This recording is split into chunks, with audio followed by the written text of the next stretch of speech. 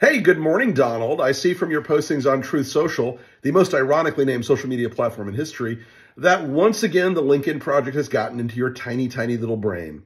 Well, we're glad to do it as always, because we're always happy to tell the truth about the low, loathsome, corrupt, venal, mendacious scumbag that you are.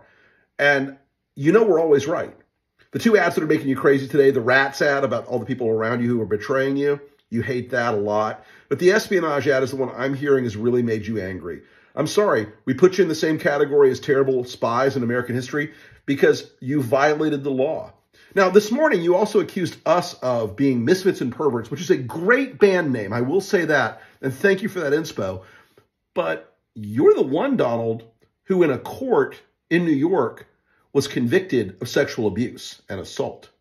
You're the one, Donald, who is presently under indictment for violating the Espionage Act, the act that under which the worst traitors in American history have been charged.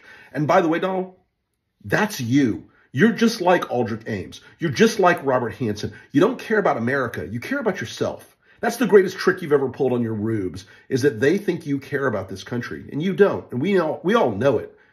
But we're the ones who call you out on it. You tried to kill us with Bill Barr in 2020 by getting us investigated by Bill Barr. It didn't work. You tried to kill us off with millions of dollars of advertising and opposition research and direct mail campaigns against us. It didn't work. You're the one, Donald, who understands that the Lincoln Project kicks your ass like nobody else. And we will be here all through 2024, just like we beat your people in 22, beat you in 2020. We're going to beat you again in 2024. We're always in the fight, Donald. You can't make us go away. Also, it's been 291 days since you have threatened to sue us, and you haven't. You know why? PAB.